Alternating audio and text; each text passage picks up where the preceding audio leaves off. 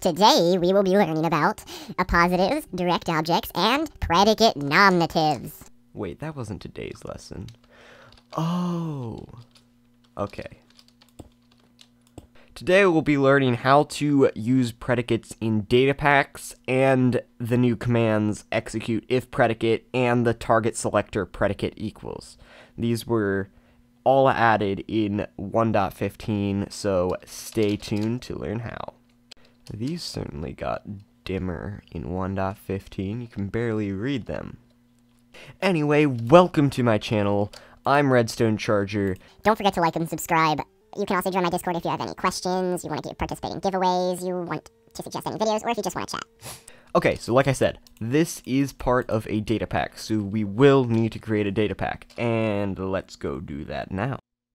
Okay, so first we need to create the data pack. Next, we need to go in. Now we need to create the pack.mcmeta and the data folder. Okay, now I just need to make this mcmeta file work. Okay, there we go. Now in data, you don't really need a Minecraft folder in here since we're not using any default Minecraft tags or predicates. So I'm just going to call mine foo. And inside that, we want one called predicates. And inside that is where the magic happens. So, first, predicate name.json. So this is what our predicate is going to be called. I think I am going to call it is raining, because that is the first thing I'm going to be making. So we are going to want to open it up, and we are going to put some predicate in it. Before we actually put anything in there, it's really easy to make them if you go to a loot table generator, because they already exist there. I will link you to this one in the description. It's a really good one. So we are not interested in anything but the add condition button, because that's what predicates are. They are conditions. So now you can use any of these right here. So I'm going to be using weather, and then raining, I'm going to set that to true. So now over here on the side, it now says condition weather check raining true.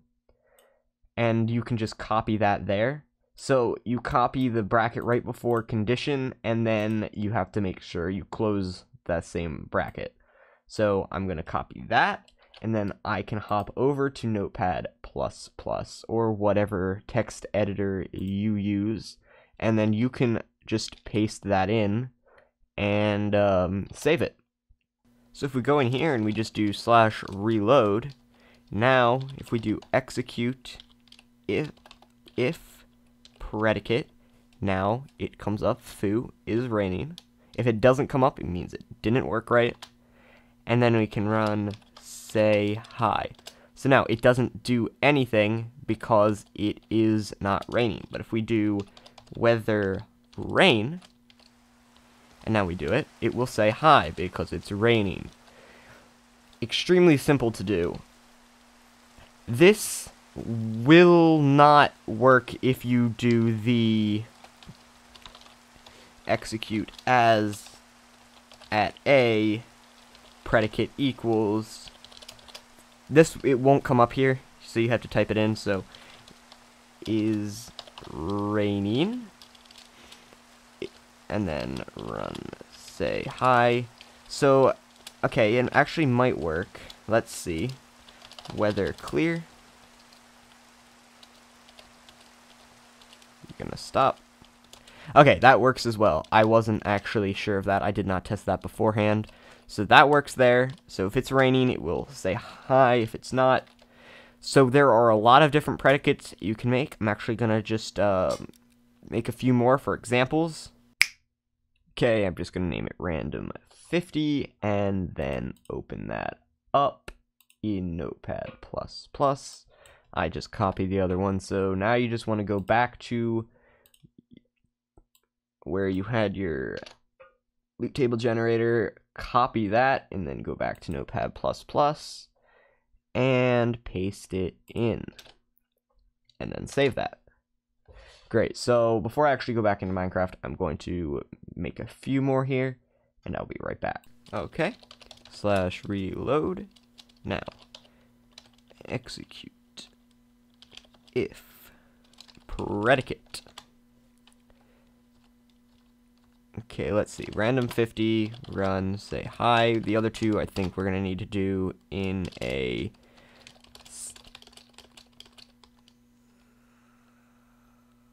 Let's see, does it? Yep, it's working. It's just very random. Oh, I forgot I did 25, not 50. I did forget that. So it's 25% chance that it will say hi, and as you can see, it's doing it every so often. Every so often. But it works. Now let's give myself a command block. And execute at a predicate equals foo : is sneaking. Run, say hi. Now when I sneak, I say hi. And then I can do is sprinting. Now whenever I sprint, I say hi. Anyway, that was a quick tutorial. You can mess around with it. It's really, really helpful.